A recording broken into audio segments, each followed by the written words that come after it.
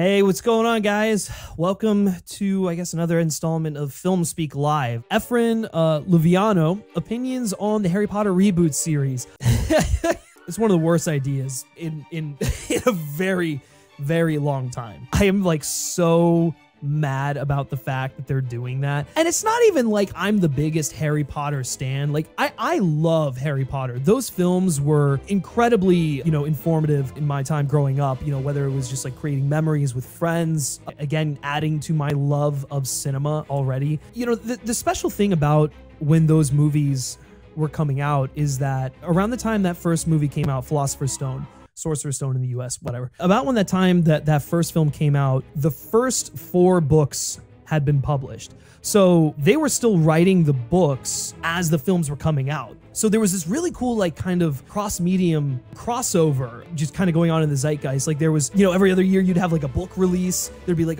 you'd go to your local bookstore, whether it was in like a small town or a Barnes & Noble or something like that, an indie bookstore or whatever. They do it all up for Harry Potter. They'd have like themed drinks. There'd be like potion making for like the kids and a bunch of other stuff. And I just remember the atmosphere was just like Potter was the thing in the aughts. Like that was the franchise. That was my generation's Star Wars. And it was nothing like Star Wars, but it captured that same magic of like what a Star Wars did back at the time. It just took hold of the zeitgeist in such a profound way and just created lifelong fans. And so it was kind of cool when the movies were coming out. You'd get the 5th book that would come out right after the 4th movie came out, and so then people were already like comparing that to the book, and then we were going into anticipating, okay, so this 5th book, that's how this is going down. And then the movie was coming out and we were like, okay, how are they going to adapt that? And so there was just like this really once in a lifetime kind of crossover thing that they were doing. It basically did what they weren't able to do with Game of Thrones,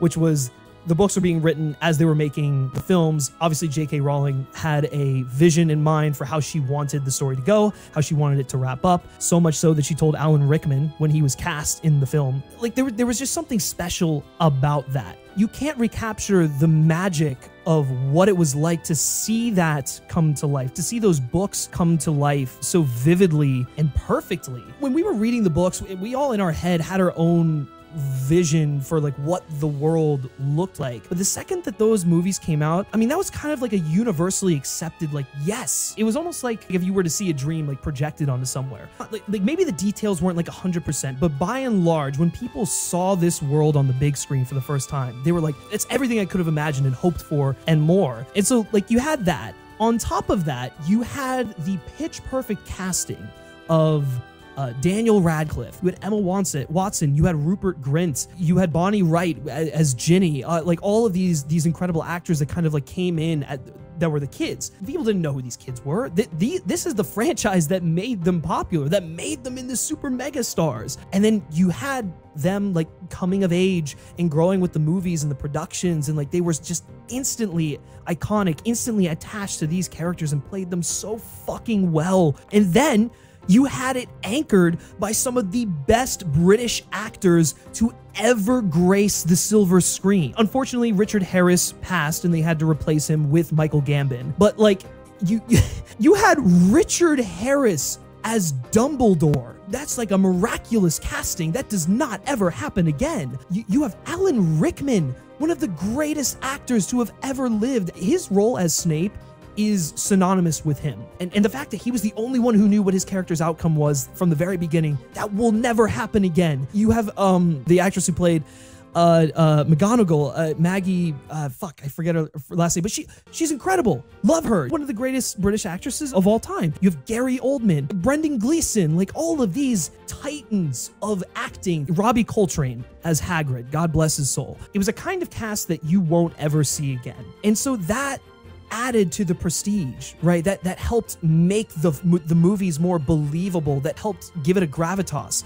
On top of that, you had Chris Columbus, who was one of the best family filmmakers in the business doing the first two movies and laying the groundwork, the foundation. It's insane what they did with those first two movies. The second one especially, like a 2 hour and 40-minute family noir. Like what? Who does that? And then you have Alfonso Cuarón step in and completely change the game. And then, Mike Newell, who did the fourth one. Then you have David Yates. I'm not the biggest fan of his, but I think he closed out those final chapters very well. And you're left with something that it left a profound impact on pop culture to the point where they went and made theme parks about it. You go to Wizarding World in Orlando, it is based off of those movies. Those movies have defined what Harry Potter is. And so the question is, if you're going to remake those movies that only ended in 2011, I believe. So it's not like it's that far behind us. What are you doing? What are you bringing to the table? What are you adding to this insane cultural footprint that it hasn't existed yet? Like, okay, yeah, you can expand on little parts of the books that weren't adapted for the films. Well, maybe we should think about the process of adaptation, and we should think about, okay, if I'm going to adapt Prisoner of Azkaban, what is going to give me the same feeling of that book? How do I capture the spirit of that book while making it as palatable as possible? How am I going to trim the fat and make it a damn good adaptation? All of the films, regardless of how you feel about like some of the cool things that you would have liked to have seen thrown in there, they're damn good adaptations because they got to the heart of what those books were trying to do and they cut out the fat. I don't want to see 10 episodes that are going through the motions of day in and day out in Hogwarts or whatever with these kids going on the same adventure that we already know the outcome, and it's longer and it's more excruciating. It's like just, I don't see the appeal in that. And on top of that, because the films are so profound, because they're so iconic, because they are just like, like again, they're like my generation Star Wars, anything that you do is just gonna feel like a cheap imitation of that. The actors that you cast in those roles are now going to have to live up to Alan Rickman, Robbie Coltrane, Emma Watson, and Daniel Radcliffe and Rupert Grint. Who in their right mind, if you're a parent, is going to want to have your kid take parts in this series? I mean, on top of the backlash, which obviously that's horrible for anyone who's cast in that role, it's doing such a disservice to something that came before. And I think while I understand that remakes happen, reboots happen, this franchise and this series is not far behind us. Again, we have theme parks that are based off of these movies. Are you going to have to now retrofit your theme park to fit the series that you're doing? And if the series is going to feel like the movies, what is the point of the adaptation in the first place other than just a cheap cash grab? Because that's all that it seems like to me. It seems like they had no idea what they wanted to do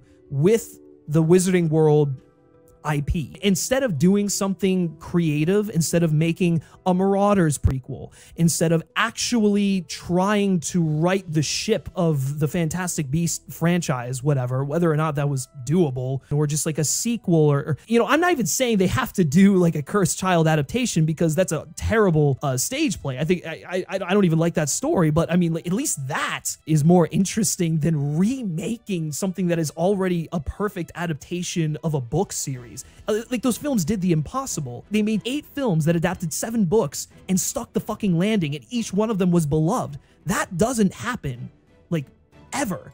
And especially when the announcement includes, like, the Harry Potter logo, the Hogwarts castle that we know from the movies, the John Williams theme. It's just like, you're like, oh, we're gonna make a new Harry Potter series, and you're giving us the imagery and, like, iconography associated with those films. And truthfully, at the same time, it's like, I get it, because, like, I don't want to see a Harry Potter reimagining that is devoid of John Williams' theme. But it's also just like, I'd rather go watch those movies. So to me, it is the most pointless thing that a studio could do with how perfect those adaptations were, critically and commercially beloved. The fact that they're not that far behind us, the fact that we have theme parks that still draw upon those things, that we still associate, you know, Harry Potter with those movies. To me, this reboot series is the most creatively bankrupt idea in a long list of creatively bankrupt ideas that I've seen from a studio in a very,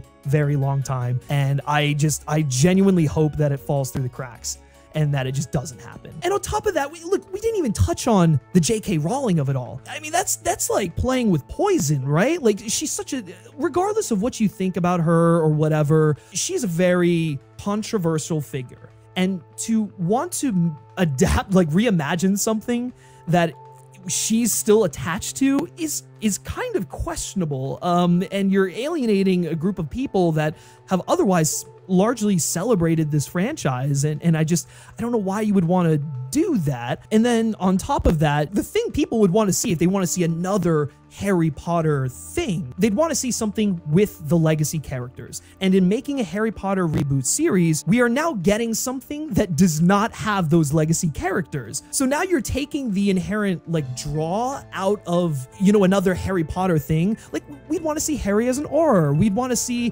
where Ron and Hermione are in their life and everything like that. It's just like, and it's such a layup too, right? Legacy sequels are so popular right now. We just got like a bunch of them last year. Top Gun Maverick, you know, made $1 billion or whatever, was nominated for a million things. I'm not saying that a Harry Potter legacy sequel is going to be the next Top Gun Maverick, but like at the same time, this is like one of those instances, and I hate this because I hate that mentality. Why would you not follow the trend that is clearly working for people right now? Like, put a lot of care in there, put a lot of effort into the writing and all that. I mean, maybe the cast didn't want to come back. That's a factor too. But I think at that point, you let it rest, or you go and explore different parts of this world, because it is a rich, vast world that we have only seen very brief moments of. And there's so much more that they could explore, and they're choosing to go back to the well and just make another Harry Potter series. Again, it is one of the worst ideas, the most creatively bankrupt and cynical ideas that I have ever heard, ever, covering movies online. It's fucking bleak, man. It's bleak and it's depressing. And as you can tell, I am very passionate about it. I'm very fired up about it. God damn, dude, it is one of the most depressing things ever that we're at a point where we're going to remake Harry Potter as a television series barely over 10 years from the finale. It just, fucking hell, man. Fucking hell.